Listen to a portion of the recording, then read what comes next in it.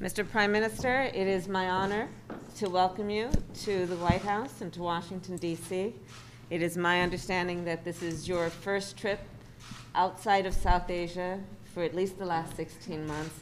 And on behalf of the President and myself, we are honored to welcome you for this visit.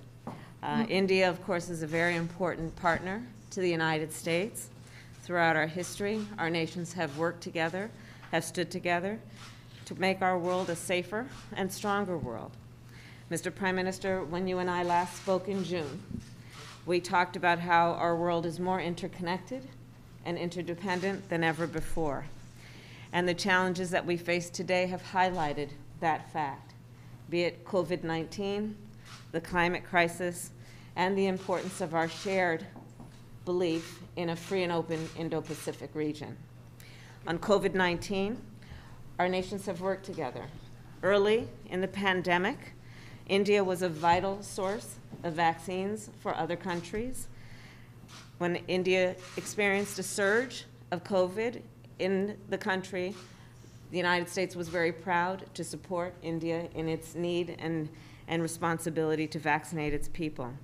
And I welcome India's announcement that it will soon be able to resume vaccine exports. It is of particular note and admiration that India, I'm told, is currently vaccinating approximately 10 million people a day as of today. On the issue of the climate crisis, I know that India and you take this issue quite seriously. The President and I believe very strongly that the United States working together with India can have not only a profound impact on the people of our respective nations, but on the world itself. And as it relates to the Indo-Pacific, the United States, like India, feels very strongly about the pride of being a member of the Indo-Pacific, but also the fragility and the importance and strength as well of those relationships, including maintaining a free and open Indo-Pacific. Finally, as democracies around the world are under threat, it is imperative that we defend democratic principles and institutions within our respective countries and around the world, and that we maintain what we must do to strengthen democracies at home.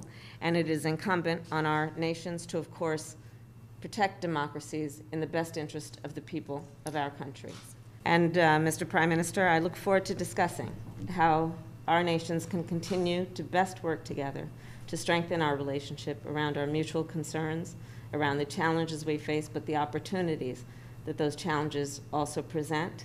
I know from personal experience and from my family of the commitment of the Indian people to democracy and to freedom and to the work that may be done and can be done to imagine and then actually achieve our vision for democratic principles and institutions. It's great to see you here. Thank you for watching our work. If you haven't subscribed yet, don't forget to click the bell icon and subscribe to Mojo Story and support independent, robust journalism.